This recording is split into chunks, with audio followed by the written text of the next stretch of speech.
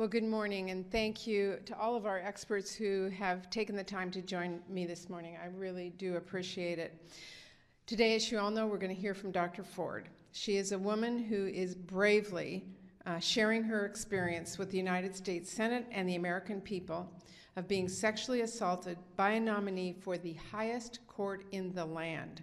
So first and foremost, I sincerely hope Dr. Ford is treated with respect, is allowed to be heard, and is actually listened to.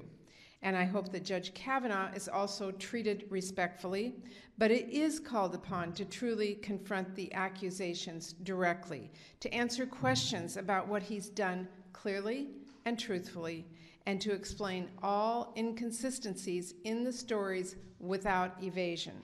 We know this is not easy for any sexual assault survivor, and it has not been easy for Dr. Ford.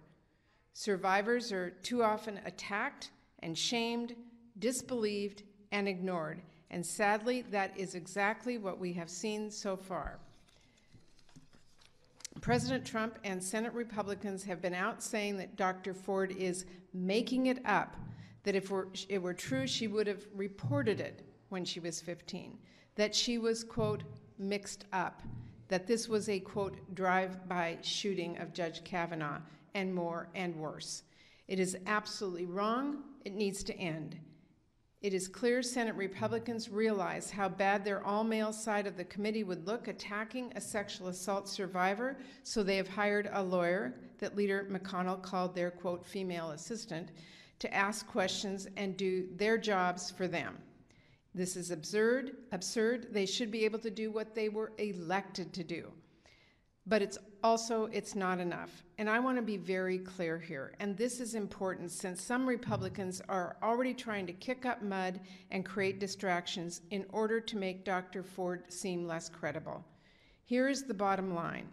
We have three women, Dr. Ford, Ms. Ramirez, and Ms. Swetnick, who have bravely come forward publicly with their own names to share their experiences with Judge Kavanaugh and sexual assault, opening themselves up to scrutiny and attack.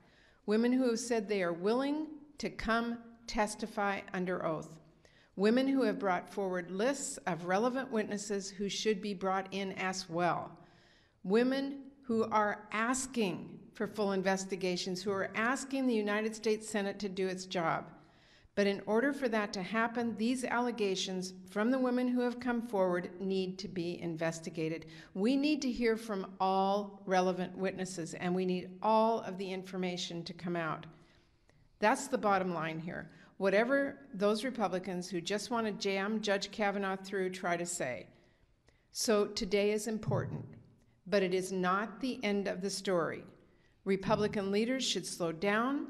They should stop trying to distract and confuse people by pointing to process or anything else from the allegations made by the women who have bravely come forward.